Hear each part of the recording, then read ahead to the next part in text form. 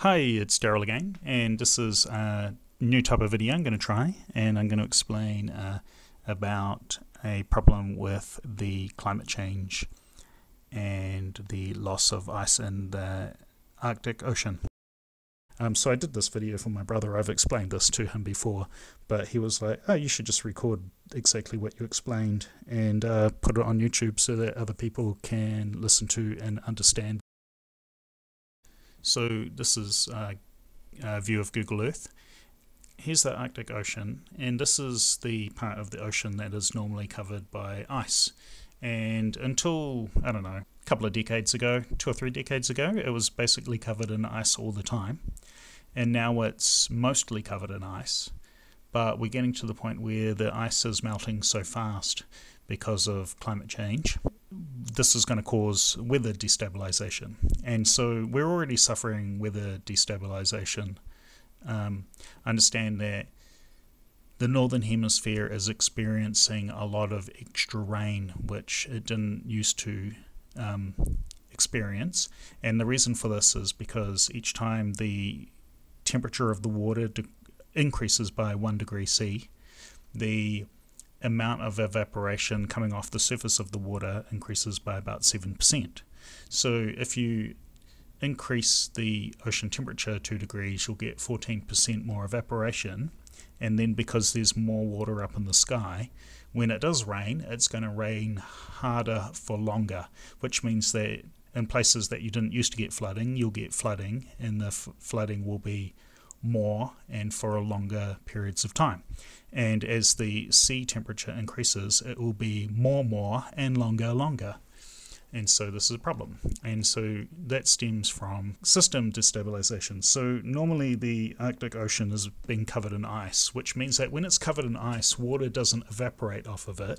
But now we're getting to the point where each summer a lot of the ocean is open for a longer and longer period of time near the end of each northern hemisphere summer, which means that you're going to get more unexpected weather.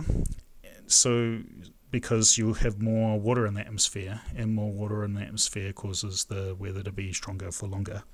And then more so than that is that because the ocean has always been very cold, the ice has kept the weather stable above the ice. So because the ice was frozen over the whole ocean there, it meant that the weather system stayed anchored on the North Pole, and that meant that the wind blew around the pole in an orderly way, which we call jet stream. The jet stream was stable, its position was stable and predictable, which meant that the ensuing weather systems in the northern hemisphere were stable and predictable. But now that we're getting to the point where most of the ice is gone, the body of cold air that sits atop the world has been slipping off, and it's changing shape, which means that the jet stream weather, which runs around the divide between the warmer temperate regions and the cold Arctic regions, the line is moving and wandering all over the place, which means that you get unexpected weather at unexpected times, and that is a big problem. Also, the problem is that this is self-reinforcing as well, because when the water was covered in ice and the land was covered in snow, that would be the case in the spring and into the summer, and that would reflect the sunlight away, which would stop the water and land from warming as fast.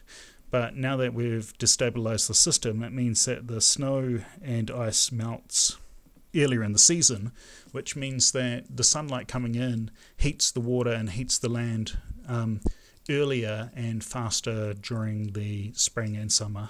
Then the chain reaction problem is that once the ice has melted off the water is darker than ice, and it absorbs more energy from the sun, so it heats faster and quicker as well. And so that means that once this problem gets to a certain point, you just end up with runaway heating, because it heats earlier because the ice melts off the water earlier each spring, and it warms for longer over the summer through to the autumn, and then because it was warmer when winter came around, it means that it's still a little bit warmer when spring comes around, so the next year it melts earlier, so that you get to the point that once this has got to a certain point, it just keeps self-reinforcing, and that's called a positive feedback loop. And you think, like, so how does that affect us? Well, it affects you because you get more rains and storms and unexpected weather, so it will be drier when you don't expect it and wetter when you don't expect it.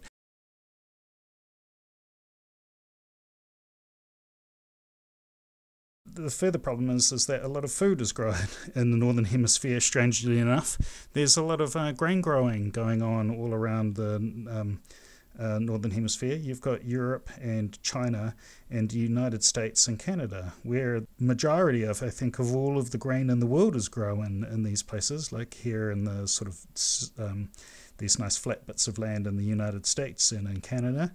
And when your weather gets really unstable, it means that you'll get unexpected frosts and unexpected droughts that will happen more and more often, and they'll be stronger, which means you'll end up producing less food. And so they're saying that for each degree C the world warms, you might reduce food production by 10 or 12, I've heard 17% as well.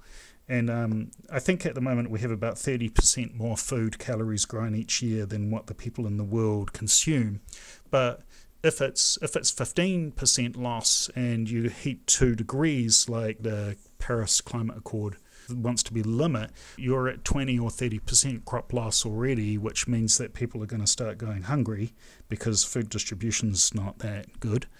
And then once people start going hungry, they'll destabilize their governments and they'll leave their countries to try and find food, and you'll end up with a whole chain reaction of political and social problems. So I don't know what you can do to fix this. Well, I do know what you can do to fix it. You have to basically stop burning fossil fuels. And I mean, like, really you have to stop. It's not just go... It used to be that we could have got away with moving to more efficient cars.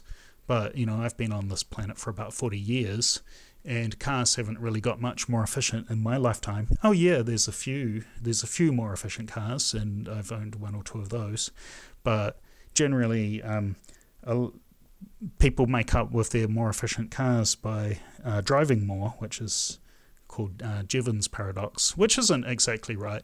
It's actually, our transport demands are effectively economically inelastic, which means that if you've got a more efficient car, you actually don't drive it way more. If you just use that car to drive to work and pick up the kids from school and go to the shops, you don't just automatically go to work more times or drive to the shops more times or pick up the kids from school more times because you've got a more efficient car. There are some things that you might do because you might get to the end of your week and you've still got, you know, half a tank of petrol, and then you're like, oh well, I can go out to a cafe in the countryside during the weekend just to have a cup of tea, and that's nice. But effectively, we have to curtail our use of fossil fuels extremely quickly. So I did this video for my brother. I've explained this to him before, but he was like, oh, you should just record exactly what you explained and put it on YouTube so that other people can listen to and understand that. Thanks for watching and listening. It wasn't a very dramatic video, but it's just a little chat that I had with my brother, and he just thought it was a good idea to explain it to other people. Thank you.